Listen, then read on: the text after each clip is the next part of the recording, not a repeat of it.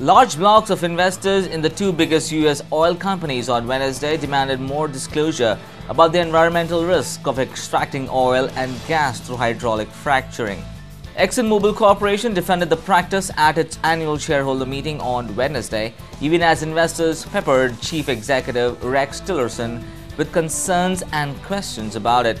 A proposal requiring more disclosure by Exxon on the impact of fracking received about 30% of the votes by shareholders in the world's largest publicly traded oil company. At Travel, Chevron Corporation, which became heavily involved in fracking through a recent acquisition, 41% of shareholders backed a similar resolution.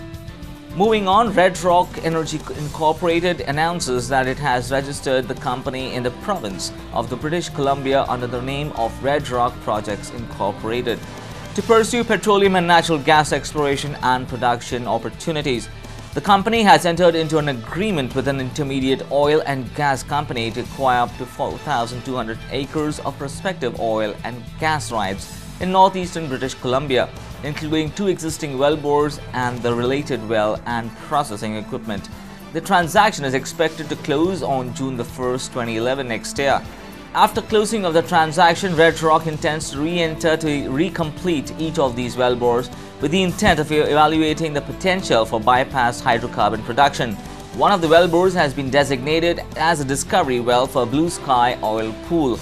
At the closing of this acquisition, a seismic option agreement will be executed which will provide Red Rock with the opportunity to earn 100% working interest in 4 contiguous sections subject to a non-convertible overriding royalty.